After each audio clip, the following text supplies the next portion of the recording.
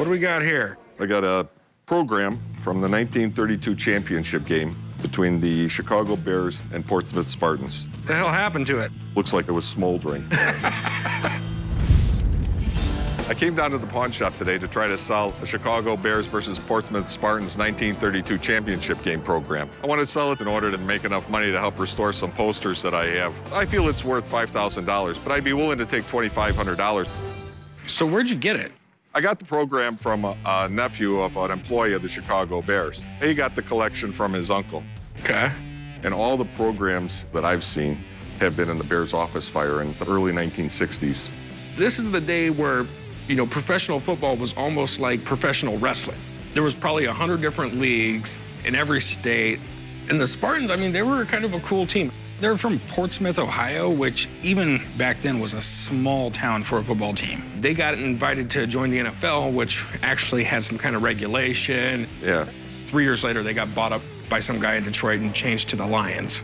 Back in 1932, the Portsmouth Spartans and the Chicago Bears finished the season in a tie for first place. That had never happened before, so the NFL had a championship game. The championship game got the fans really fired up, so they kept it.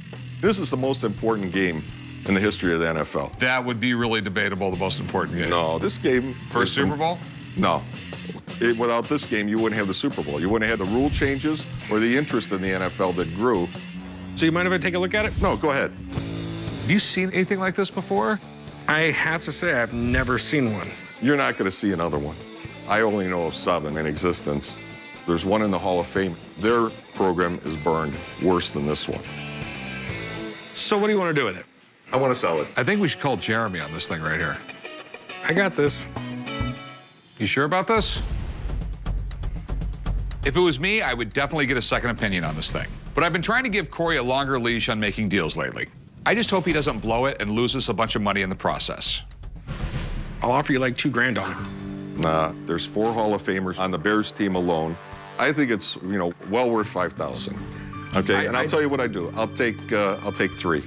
Let me pay you $2,500 for it. It would have to go through an auction. You sure you're gonna do this? The corners are still sharp on the ones that are left. The rosters are complete. $2,750.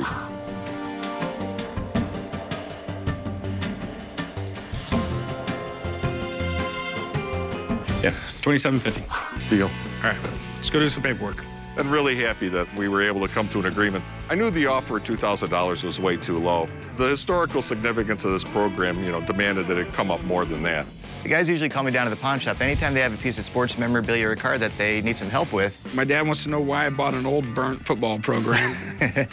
Normally you see an 80-year-old program burnt to a crisp. You wouldn't think too much of it, but this thing is actually very significant.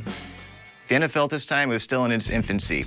Originally, the game was supposed to take place at Wrigley Field. There's a horrific blizzard. They were forced to move into an indoor venue. They picked Chicago Stadium. Now, this was a complete disaster. The field is 20 yards too short, 10 yards too narrow. Anytime a player would reach midfield, you had to go back 20 yards to make the field length equal 100 yards. The floor was just concrete. They took a bunch of dirt, sawdust, and elephant manure and just pretty much layered the floor with it to soften the ground. The game forever changed the way that the NFL would be played. After the season, the NFL was split into 2 divisions so you could have a true championship game. Programs that are this old have a very narrow market just because the generation who appreciates these are kind of dwindling as years go on.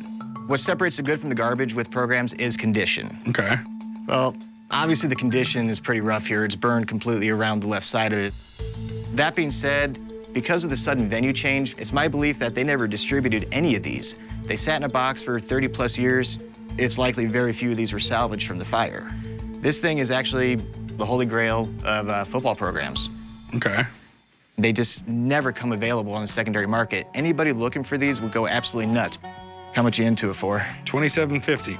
$2,750. So a very conservative number. Since these are so rare, I wouldn't be surprised if you got $10K for this thing. Excuse me? 10,000 bucks. These are so rare, they don't come up. If somebody wants it for their collection, they're gonna jump on it. Sweet. Normally an 80-year-old program that's been burnt to a crisp, you wouldn't think too much of it, but this program is actually very significant. You're the best, man. Thanks a lot. You got it, man. Now that I know it's worth 3 times what I paid for it, I'm gonna do a little bit of gloating. I gotta go rub something in a few people's faces back at the pawn shop. Wow.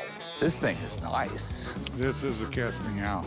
This is like one of the holy grails of American coins. I'll do 95, and that's it. No, I don't think so. I think I'm going to take it home.